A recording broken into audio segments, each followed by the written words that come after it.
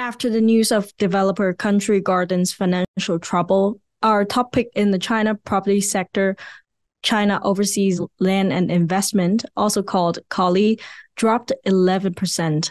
Our equity analyst, Jeff Zhang, thinks the sell-off is overdone.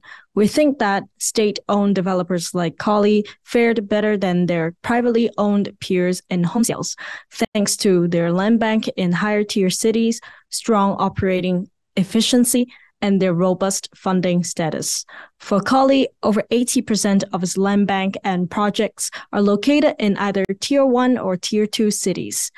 Given its state ownership background, refinancing from onshore creditors such as state-owned banks would be much easier than it would be for privately owned Evergrande and Country Garden.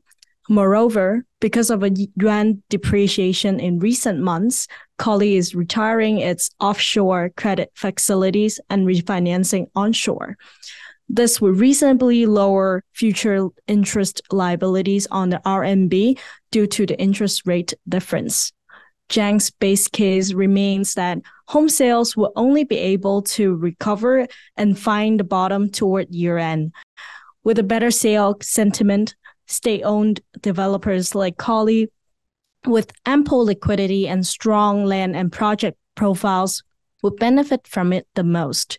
According to Morningstar's latest estimates, Coli is trading below the 3-year historical average, having a potential upside of 100%.